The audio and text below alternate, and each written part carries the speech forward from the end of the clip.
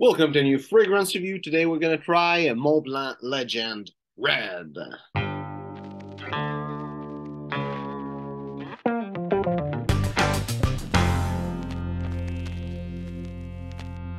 So I got a little bottle of Legend Red. It's not a fragrance I wanted to try, but I got the little bottle for free, so I'm going to do the review. One of the good points of going always to the same place to buy fragrances is that the gifts, even if you're not supposed to have those gifts with what you purchase. Those little bottles come with the drawback of not being a spray bottle. So as you can expect from the Legend line, it's a really sweet fragrance. Picking up a lot of grapefruit, picking up a lot of blood orange also.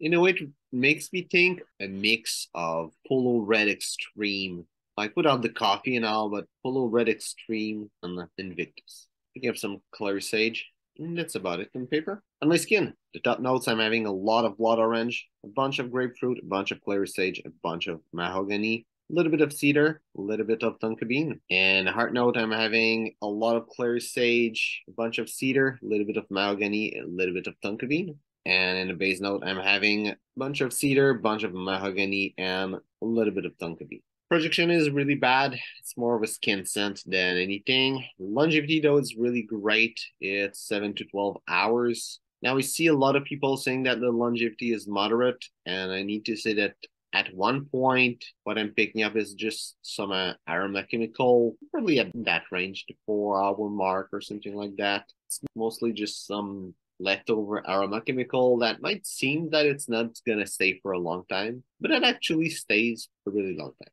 I could still smell it pretty easily, but maybe it's because I'm always smelling stuff and training my nose, and someone that is not used to do this, maybe they won't be able to smell it. For the complete note breakdown, top notes are blood orange, grapefruit, and cardamom.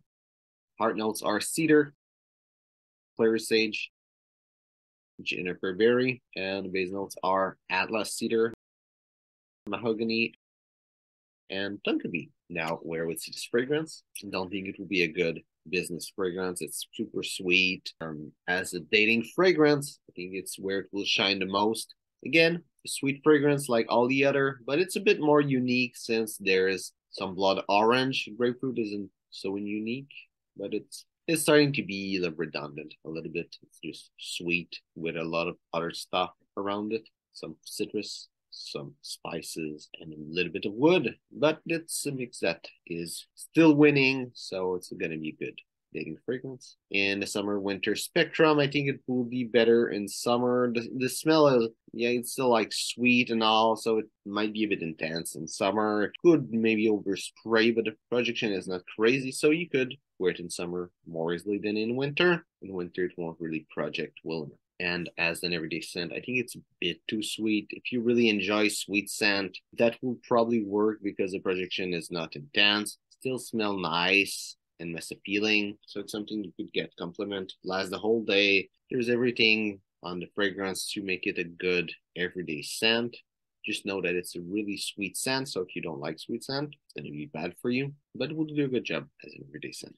So hope you enjoyed the video. If it's the case, well, like and share if you tried this fragrance, MontBlanc Legend Red. Tell me what you think about it. Also, if you're a big fan of MontBlanc Legend, tell me which one is your favorite, flanker or the original. So thanks for watching and see you soon.